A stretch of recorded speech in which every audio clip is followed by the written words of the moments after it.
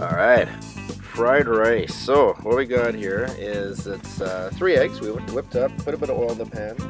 Got the pan nice and hot. The oil was getting just about to smoke. Put the eggs in, let them cook, flip them over. It's kind of like an omelet. So we cooked the eggs, we took them out, put a little bit of garlic and some chorizo sausage into the pan. No additional oil. Let that saute up. Some of the fat from the chorizo sausage is going to come out.